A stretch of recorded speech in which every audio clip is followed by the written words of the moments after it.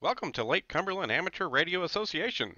You can find us at LCARA.net, on Facebook, on YouTube, and on Instagram.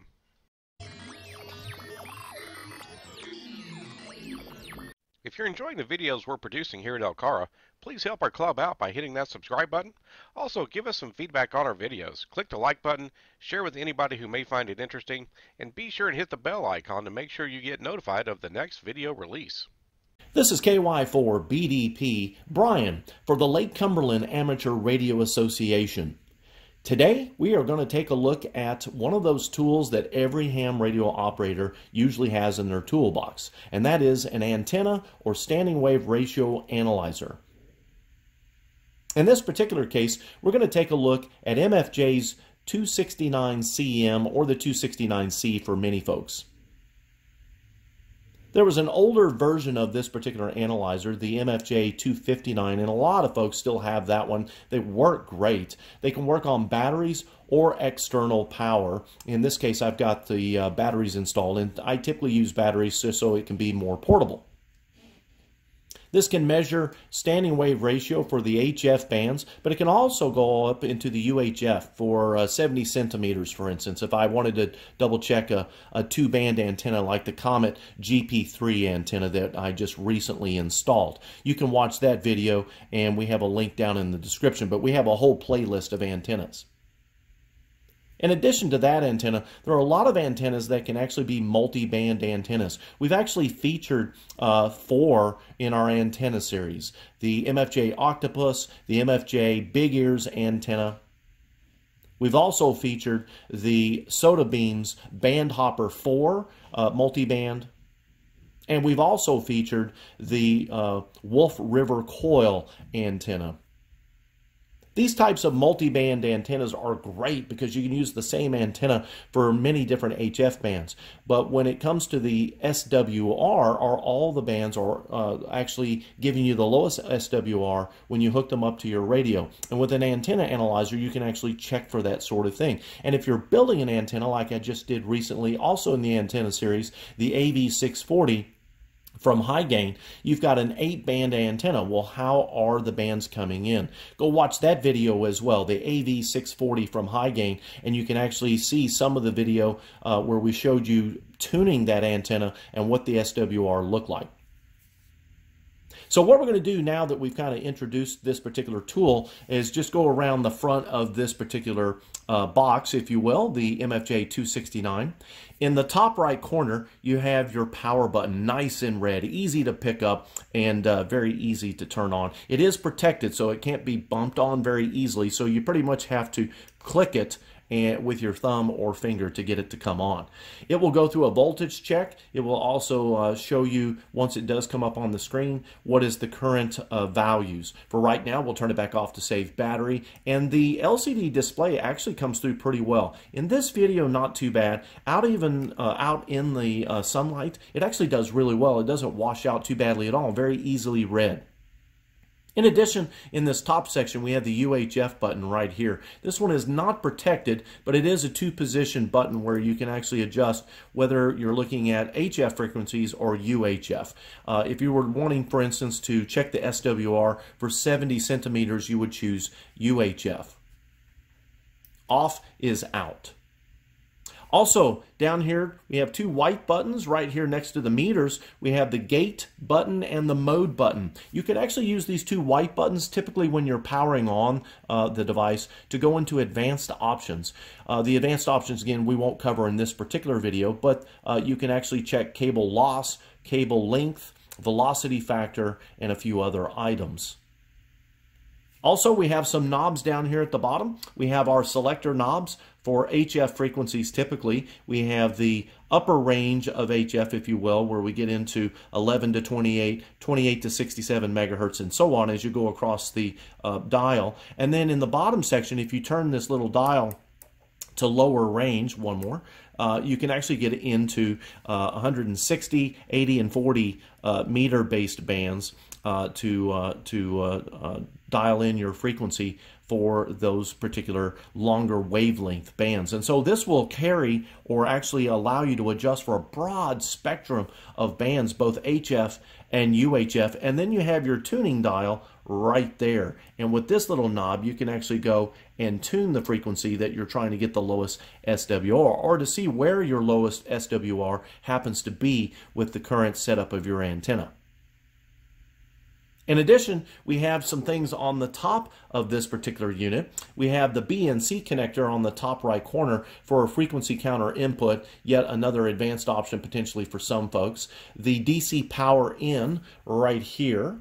And then we also have a counterpoise connection or ground, and then we also have the actual antenna. Now I've got an adapter connected. Let's go ahead and take that off for just a moment. This has an N connector for the actual cable connections. Depending on where you buy this and the types of cables that you buy, you may already have N connectors. Some people feel those are superior. But in a lot of cases, the PL259 on the ends of your cable are the most common, and the SO239 is what you want on the other end. And so that's the adapter that I have here. You'll notice I can convert that N connector into an SO239 so that the cables that I have that have the PL259 in will connect to the SO239.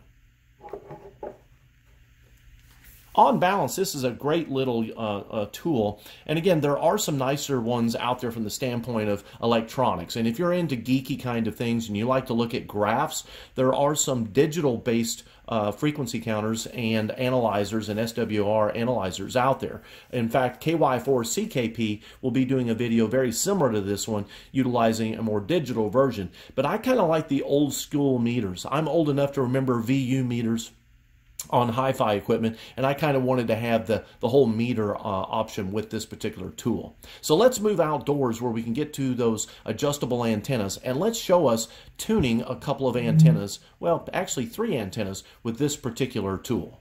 Be right back in the next segment. Okay, so we're back.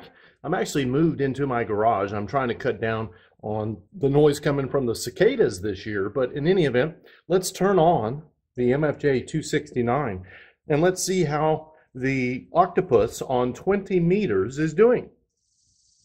Now what I've done is I have tuned a pair of ham sticks previously, and you've seen that in our octopus video. We actually use color-coded tape as well, KY4CKP and I. And you'll notice in this case, we're a little bit high, but we're not on frequency either. If you go to your ARRL band sheet, you'll notice that for a general license holder like myself, I'm not supposed to use anything lower than 14.225. So let's dial this down to 14.225 and let's see what we get. Put on my glasses here. The needle is starting to move, but notice I'm way down already.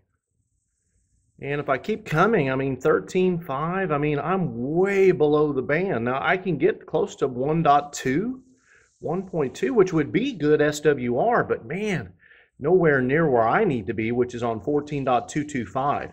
So what I'm going to have to do is shorten the stingers on the end of each of those ham sticks on the octopus antenna. So let me go do that and I'll come back and we'll see if I've made any progress.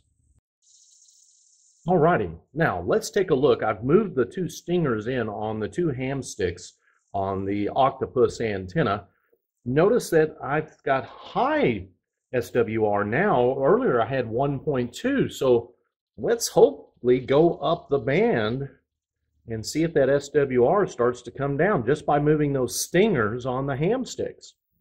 Well, indeed, it's coming down. Let's see where we come in at here. Ooh, started bouncing back up. Let's go back the other way a little bit. About right there, 1.5. But see, I'm still too low on the band. I'm better.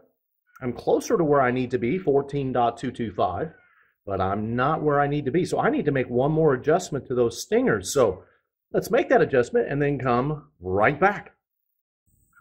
Okay, we're back after our second adjustment. And what I've done is I've moved the stingers in to about where I had them before. Now I do have that marked, but I wanted to show the antenna analyzer actually picking up this difference. Because when you get the ham sticks, you don't know how much of that stinger needs to hang out on the end. And so what you end up doing is like putting it out as far as you can, and you kind of ooch it in a little bit at a time. So let's take a look at the latest adjustment. We're about 8 inches in on both sides, and we're still at where we were, where we got the lowest SWR just a moment ago. Wow.